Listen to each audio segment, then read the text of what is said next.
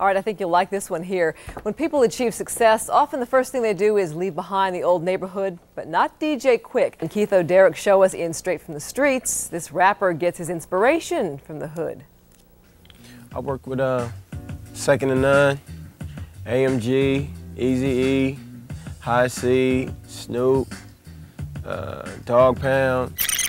Now I'm about to take you back to 84. When I was 14, kicking back in the trees, west side if you please. And 436 West Spruce was the spot. With me, Wayne, Mike Shot, Nookie Slug, and Pot Dot. Why did you feel the need to come out and come from the perspective that you have? Because it's real. P-Funk is just as real as that, you know, that other thing out there, you know, from this side.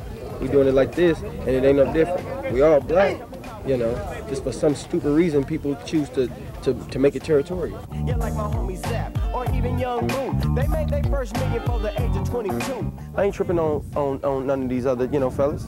It's real, you know. If they show me respect, give me dap, you can have on blue contacts. Just be real with me and I'll be real with you.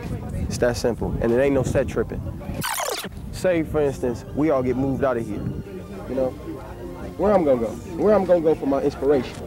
To write the songs that I do. Where am I gonna go? Where am I gonna look? They culture ain't my culture. They meaning everybody culture that ain't black. Rest in peace, little Noopy, he didn't have to brag. Rolling to the 10th grade and I fin old rag, well damn. Quik raps about the things that's going on in the neighborhood, and a lot of people think that that's negative, but that's how it is here in this neighborhood. How does it feel helping get moms out the ghetto and stuff? It's I tell you like this, it ain't no feeling that money can buy. Like when I'm sitting on the chip, I feel good that I work for it. But it ain't nothing like spending it on something worthwhile, like the smile on your mama's face when she know she ain't got to be in here bailing out water because the sink is stopped up, because you know I can get somebody in there to unstop the sink and she got a garbage disposal. It's the bomb. It's the flyest feeling. What would you say to those who are trying to ban rap and hip hop? Well, the reason it ain't gonna happen is because on a media standpoint, it's only gonna go as far as y'all let it go, you know.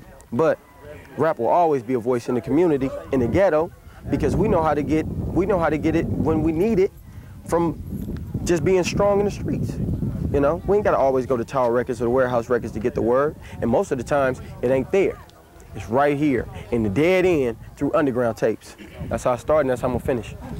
This could be a way for me to flip that little funky $20 that I earned. Right then is when I learned. And it's all to the good, you know.